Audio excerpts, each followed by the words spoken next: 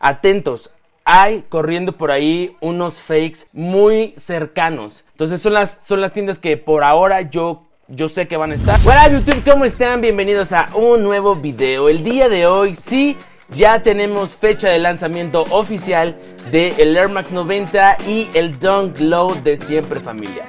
Los últimos dos pares que nos faltaban. ¿Cómo, dónde y cuándo los vas a poder comprar? Quédate en el video.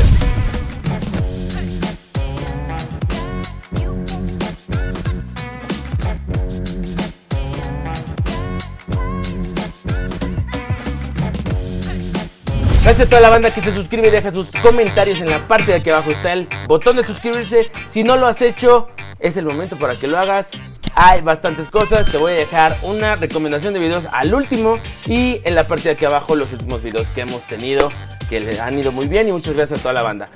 Bueno, tenemos finalmente ya la fecha de lanzamiento de este Air Max 90. Tuvimos varios lanzamientos previos. Se dijo muchas cosas acerca de que por qué no habían salido en conjunto. Es una colección importante para Nike México, para México. Nos hemos convertido en punta de lanza para la marca. Se han dado cuenta que sí, somos un país importante para los sneakers. Estamos dentro del juego y por eso se están dando estas oportunidades nuevas. No solamente con ellos, sino con muchas otras marcas también. Están volteando a ver hacia México. Entonces es un paso importante. Vimos el 24 de octubre el primer lanzamiento con el Jordan 1, un Early Access por ser local. Bueno, salió este Jordan 1 que representa el nivel 5, 6 y 7 del Mictlán, que es el hilo conductor de toda esta inspiración de este pack Siempre Familia 2021, Día de Muertos para México. El 26 también tuvimos un restock de ese Early Access y finalmente el 29 de octubre fue el lanzamiento global, donde ya pudimos ver al Air Force One, que es el nivel 2, 3 y 4, y también parte del textil, donde vimos la Bomber Jacket, donde vimos nuevamente este Jordan 1 y pues hasta ahí. No pudimos ver más. Se había tenido muy guardada esta información acerca de este nuevo par, de este Air Max 90. No habían salido fotos. Recordemos que este Dunk Low que habíamos visto referente al nivel 8 y 9 se pudo ver mucho antes. Fue el primer par que se filtró. Atentos, hay corriendo por ahí unos fakes muy cercanos. Si no son de la misma calidad, son muy cercanos, y si no los has visto podrías caer dentro de este fraude. Entonces tengan cuidado porque ya están corriendo por ahí algunos fakes. Más adelante les estaré sacando algunos videos para que estén atentos. Este Air Max 90 no se había podido ver. Yo ya les había comentado que yo lo había visto, vi el par. Les comenté que tenía este pelo de pony en la parte del upper, representando al Xoloitzcuintle. Es un par que sorprendió. Comparándolo con el año pasado, el Air Max 90 del año pasado también fue prácticamente el más importante. Fue el más solicitado, el que alcanzó un precio de reventa mucho más alto. No hubo una cuestión de pares limitados, pero sí fue un poco más complicado de conseguirse porque fue el que llegó a la reventa un poco más alta. Se estuvo vendiendo alrededor de 8,000, 9,000 pesos y de ahí ya empezó a bajar. Complicado. Ya saben la locura que fue el año pasado poder conseguirlos. Te voy a dejar acá abajo la lista de reproducción para que veas cómo estuvo el lanzamiento del año pasado, un poco de la información, cómo fue la inspiración, y si quieres saberlo más, aquí está aquí abajo. Por lo pronto, este Air Max 90 va a salir el 17 de noviembre a las 11 a través de Nike Sneakers Web. Por ahora no sabemos cómo va a funcionar esto de las tallas. Es un tema importante porque sale que es un par para mujer y que las tallas son del 22.5 al 26.5. Esto quiere decir que no va a haber tallas más grandes. Yo soy un 28 y en una talla de mujer tendría que ser 29 centímetros. Entonces 29 o 28.5. Entonces para los que tienen por lo pronto esta parte de que tienen un pie más chico y que son hombres, entonces pueden comprar, váyanse a los centímetros. Esa es la recomendación, irse a los centímetros. Media talla arriba de lo que lo utilizan. Hay gente que sí calza, vatos que calzan de 25, 26.5 o 26, todavía tienen suerte. Es un lanzamiento importante, yo no creo que lo dejen ahí. No sé cómo vaya a ser esto, pero yo me esperaría al canal de energía, las tiendas que van a tener estos pares, yo me esperaría para ver ahí. Hay otro dato importante, o sea, tenemos el Dunk Low. El Dunk Low ya está prácticamente confirmado en ciertas tiendas, lo podemos ver en 99 Problems, eso ya está confirmado. Lo va a tener Barrio Warrior también, no sé qué otras tiendas, pero supongo que 2 Feet Thunder también lo va a tener. Y las tiendas que ya lo han tenido. En el Instagram de Camilo de Lost puso también ya el Dunk Low. No se ha visto en el Instagram de Lost, pero ya está en el Instagram de Camilo. Entonces estoy seguro de que va a estar disponible en Lost. Entonces son las tiendas que por ahora yo sé que van a estar. 2 Feet Thunder no está confirmado, pero yo casi estoy seguro de que sí. Entonces, por ahí vamos bien. No se ha dicho nada acerca de este Air Max 90. Creo que va a ser el lanzamiento un poco más limitado. Algo tienen guardado, una sorpresa, no sé. O sea, yo creo que es un lanzamiento importante. Creo que no podrían dejar un lanzamiento como este a las tallas más grandes fuera. No creo que lo hagan así. Creo que es parte como de parte del juego, parte del sneaker game, de cómo lo estamos viviendo, parte del hype, parte de todo esto, y no sé cómo lo vayan a sacar. Espero que lo puedan conseguir. El Dunk Low es un par que no es un SB, vamos a poder utilizarlo en media talla abajo. Los Dunk Low vienen amplios, entonces yo recomendaría que se fueran media talla abajo para que les quedara súper bien. En el caso que fuera un SB, bueno, pues ya sería otra historia. Han estado saliendo imágenes acerca de este par, de este Dunk Low. Un dunk que si no es complicado, pues al final necesitas verlo. Va a ser complicado no caer en ciertas cosas. En el momento en el que tengamos el par en la mano, yo les haré un video mostrándoles los pros y los contras acerca de este par, para que lo puedan identificar y no caigan en la reventa en caso de que no lo hayan agarrado. Este Dunk Low, yo vi imágenes en estos grupos de Discord que el stock venía amplio. Entonces creo firmemente que el stock va a ser amplio. Si tú te pones las pilas, vas a lograr agarrar este par. Es un par muy bonito, es el par que representa el nivel 8 y 9. El emblema es el de la iguana. Es un par que tiene una suela ice, tiene todos estos detalles de animal print en la parte lateral representando al reptil, a la iguana, y bueno, esta piedra en la parte del símbolo en la parte lateral y la parte trasera.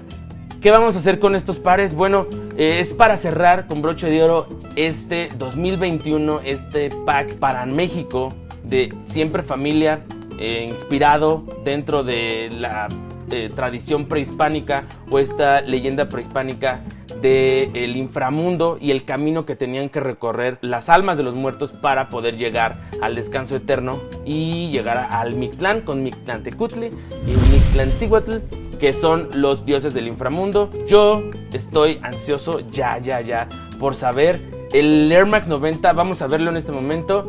Yo veo que el par es muy bonito. Realmente la parte del Air Max 90, a mí me gusta mucho el Air Max 90. Creo que es la primera silueta que yo empecé a comprar de Nike. Guardo un respeto por esa silueta y un gusto bastante amplio por los colorways que existen. Vamos a ver detalles en la parte del upper con este pelo de pony en la parte baja, donde viene el símbolo en plástico del Air Max. En la parte frontal tiene Novok y vuelve a tener en la parte del toe box la parte bordada de los huesos, estos huesos del xoloscuincle, que podemos ver en las cajas también. Miren, déjenme se los enseño. Es parte de esto, representando todo este rollo. Y bueno, en la parte del toe box vamos a ver este bordado representando el costillar del perro. Detalles en color guinda que les decía yo que recordaba. Este sush como en un craquelado tipo, no sé cómo decirlo, no sé si llamarlo como no es cocodrilo, obviamente no es cocodrilo porque pues no representa ningún cocodrilo. A lo mejor alguna piedra que pudiera representar la parte de una piedra, no lo sé. En la parte interior podemos ver un velvet de color guinda también, brilloso, muy fino. Y en la parte de la lengüeta también volvemos a ver un poco de velvet, de terciopelo. Muy bonito el par, de verdad muy bonito. Una cápsula de aire. Esta cápsula de aire con un tono azul que podemos ver ahí, una suela también en color guinda. Creo que el par es bastante bien ejecutado. El diseño y toda esta inspiración que tuvieron aquí en México. Saludos a Carlos Hernández, que es parte del equipo de Nike, y al equipo de Nike por hacer este diseño. Hemos estado tratando de platicar con ellos. Esperamos poder platicar antes de que salga este par, a ver qué podemos obtener, para que nos cuenten cómo funcionó, cómo hicieron toda esta parte del diseño. De verdad, creo que esta selección de historia, este storytelling que tuvieron para 2021 y este tema que fue el Mictlán, si no fue nostálgico, fue histórico. Realmente creo que superó en cuestión diseño y materiales y ejecución, también puede decirlo, a la del año pasado. Ojo, no estoy diciendo que la del año pasado sea peor, simplemente la del año pasado es nostálgica. A mí me gustó mucho, realmente el Air Max 90 es hermoso. El Jordan 1 es también súper bonito. El Blazer, no se diga, el Blazer está, la idea de que se va deshaciendo también es muy bonita. Pero creo que este año prácticamente todos los pares son una locura. O sea, el Jordan 1 podría ser el más sencillo, aún así esos detalles en la parte del toe box, ese rojo intenso con esos dientes, los detalles del jaguar. Creo que es importante este swoosh con detalles del calendario azteca que nunca se había visto. Es súper bueno. Creo que es el par más sencillo de todos. Después podemos ver el Air Force One, Air Force One con este detalle de las montañas en color naranja, los insertos plásticos que tienen el toe box en las partes laterales, también muy bonitos, representando la obsidiana. La ejecución es impresionante, de verdad, a mí me gustó mucho, es muy superior a muchos pares. La parte del dunk, increíble, o sea, el dunk también es muy bonito, elegante, fino, fuera de lo común. Este Air Max 90, todos los detalles y ese material que tiene de pelo de pony, va a ser muy bueno tenerlo. Es un cop definitivo.